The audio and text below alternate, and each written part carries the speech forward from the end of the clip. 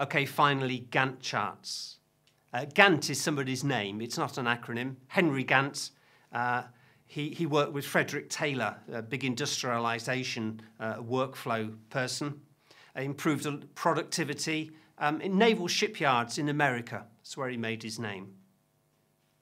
5 stages to prepare a Gantt chart. Set some sort of time scale. Add the activities which come from your work breakdown structure. Add the durations of the activities. Add the dependencies. Create the chart. So let's go through that. We set our activities against some sort of time scale. We have a complete list of activities from the work breakdown structure.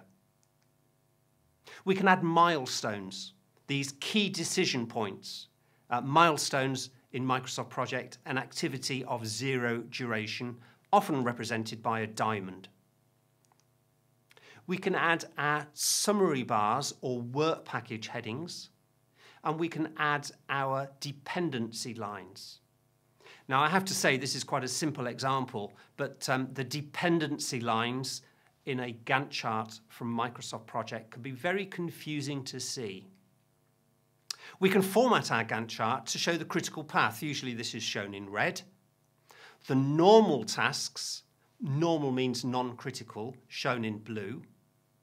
And we can indicate the float. Now, you have to actually tell Microsoft Project you want to see the float, but float's a very useful thing to display on your Gantt chart. It shows it by default as a black line. It's useful to see it as something more colourful. You can add resource names and costs or other information onto a Gantt chart. Unfortunately, it's starting to get really complicated now. And your Gantt chart as a communication tool is starting to confuse people rather than communicate what you want. Personally, I feel that Gantt charts are not the best communication method. Now, don't get me wrong, for your project dissertations, when your supervisor says, I want a Gantt chart, he's simply saying, I want 8 to 12 activities, showing that you know how long things take and that there's a sequence between them. However, on a real project, there are better project planning tools than the Gantt chart. Our first project planning tool is our project specification, a Word document that describes why we're doing the project and what it is with key information. Our second project planning tool, a work breakdown structure. If you want to discuss with your project team the tasks in the project, then the work breakdown structure is the tool. If you issue them with a Gantt chart, they'll start talking about the costs or the resource allocations or the dependencies or the durations. If you just want to talk about the content of the project, use a work breakdown structure. If you want to talk about who does what, use the responsibility matrix. The costs will be in your cost account. If you want to talk about the sequence of activities, use the dependency chart. It's all it does. It talks about the sequence of activities. No confusion with durations. If you want to look at the critical path and float, the network analysis diagram is perhaps better than the Gantt chart at displaying this. So Gantt charts, my opinion, can have a very poor way of communicating a project. You have a project of many tasks. You may find it's difficult to print. You start to sellotape the A4 pages together.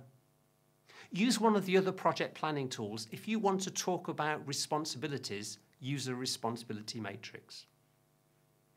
Okay, here's an example of a Gantt chart. This one has over 1,400 tasks in it. And we can see that some of the tasks take months, some of the tasks seem to take days. So perhaps the granularity, the level of detail is not consistent. I used to ask people, professional project managers, how many tasks do you have in your Gantt charts in Microsoft Project? And the most I've got is sort of 6,000 to 8,000. And I say, I bet you have to employ somebody just to keep this up to date. And the guy looked a bit embarrassed and said, well, actually, I employ 2 people to keep it up to date. Okay, in summary, this lecture 6, has looked at the second set of project planning tools. We understood that work and duration were different things, and that the work went into the cost account, but the duration is going to go into our network analysis. We looked at the work contours or work profiles to explain how work could be spread differently throughout the duration. We looked at PERT analysis as a way of using 3 estimates of duration when we've got uncertainty on a task. We then did a forwards pass and a backwards pass to calculate the critical path. We did a network analysis. We defined what a critical path is. We defined what float is. A task with float is not critical because its latest start time is greater than its earliest start time. We looked at methods of improving the project plan if we're finishing late. We looked at Gantt charts as a way of communicating projects. And I'm suggesting that actually there might be better ways of communicating than a Gantt chart. However, when you get to industry, you will find large Gantt charts pasted all over the office walls.